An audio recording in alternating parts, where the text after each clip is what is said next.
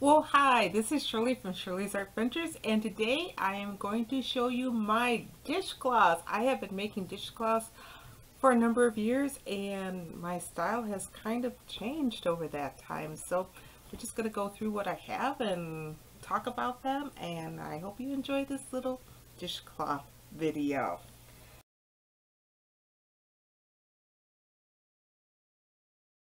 So I started making dishcloths probably a long time ago, and just the traditional dishcloth is like a double crochet across, and this is when I used up leftover yarn in the variegated shades.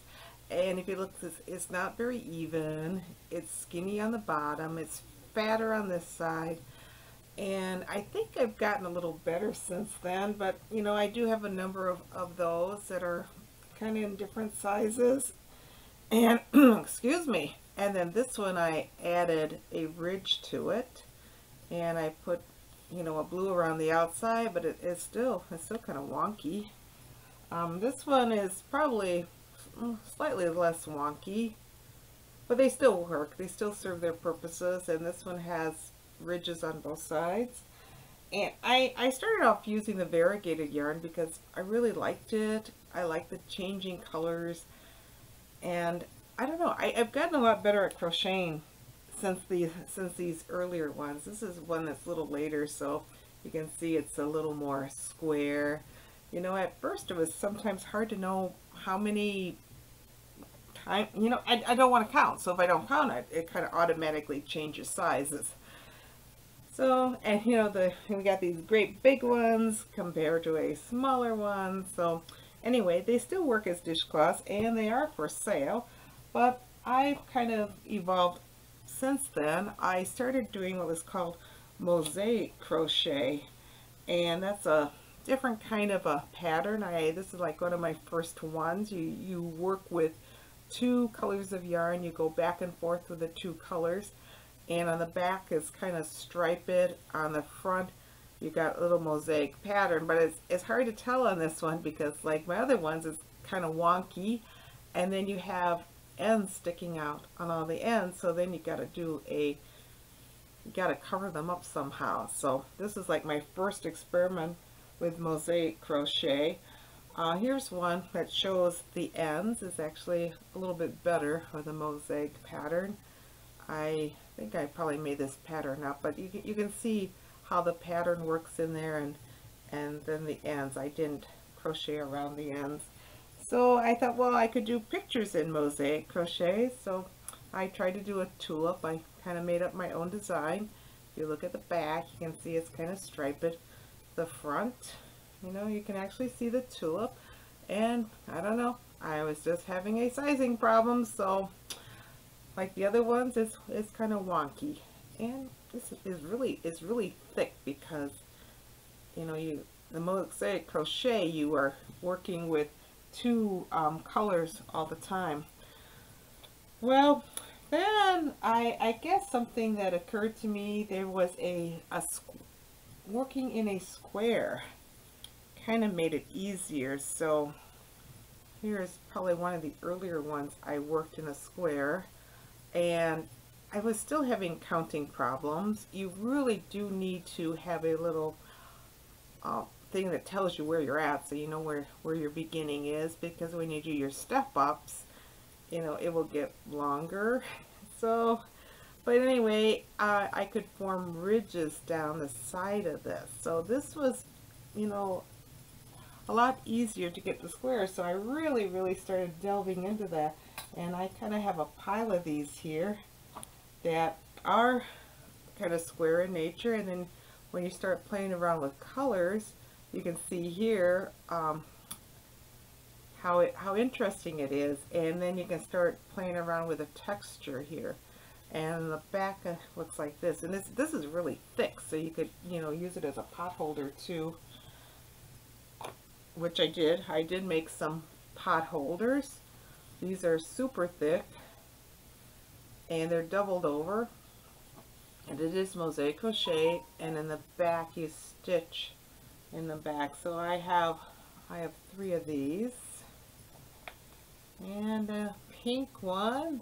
Pink one looks like this and like this. So those are interesting and fun. And then Drina, my friend, wanted me to do like a solid color with a border around the outside, and each of these have, you know, the patterns in the middle there.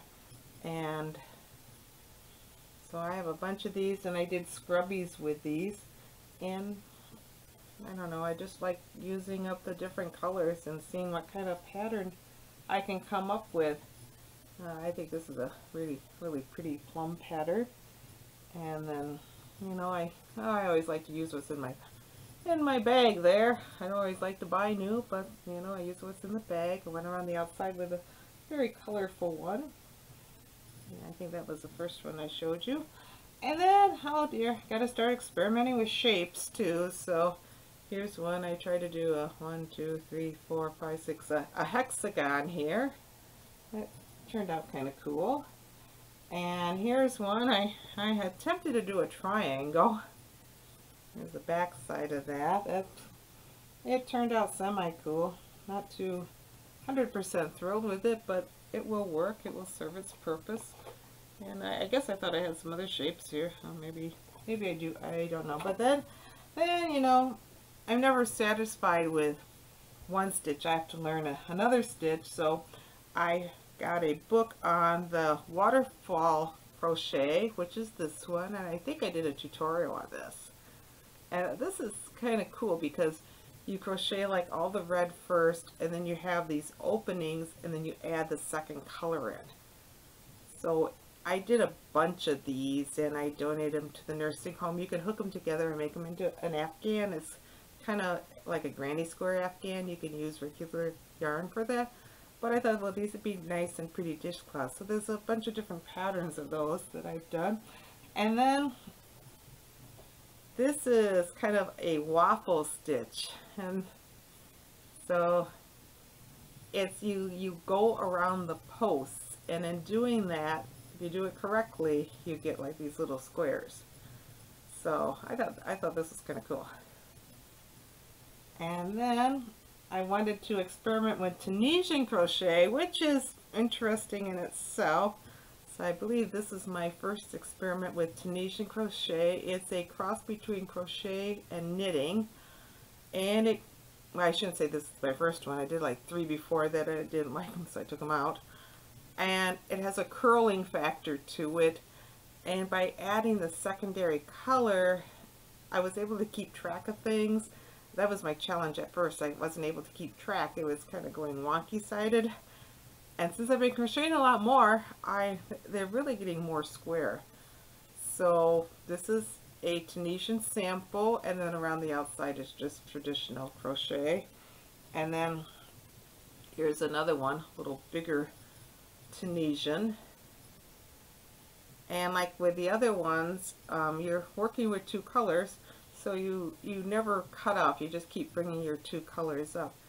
So yeah, so anyway, so those are kind of my different crochet techniques to make dishcloths, and these are all on sale. So if you're interested in buying these, just let me know, because they're $4 a piece. The big heavy ones are $10 a piece, but I have them here, and I think I'm getting more crochet cotton because a friend of mine is getting some from her mother who passed away, and I don't know, I think she had a lot. So anyway, I hope you enjoy my tutorial on the different techniques I use to make my dishcloths. So have a great day, and we'll talk to you again soon.